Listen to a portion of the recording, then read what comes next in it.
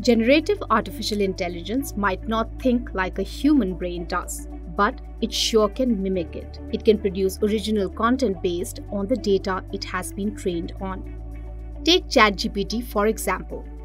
It has been trained on a vast text-based data set till the year 2021. The training was a type of machine learning called neural network.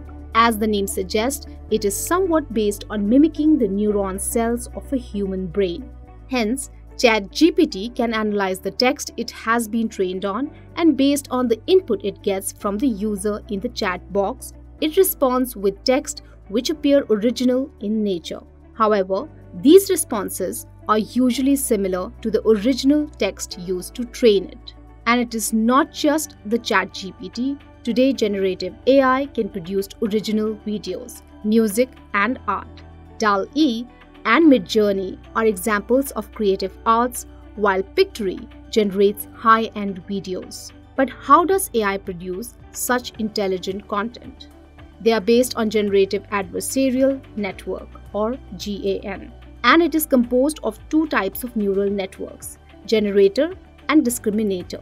Both are machine learning programs but trained for different purposes. The generator network allows AI to analyze the data set and use it to create content. The discriminator, on its part, studies the produced content and decides if the said content is real or fake.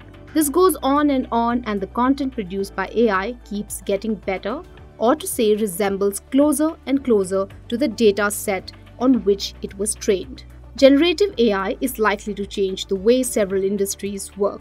It can not only analyze complex data sets and suggest changes to increase revenue, but also study satellite weather graphics and predict weather changes. It is being extensively used in the medical industry as well. The future of work will be vastly different and hopefully equally exciting.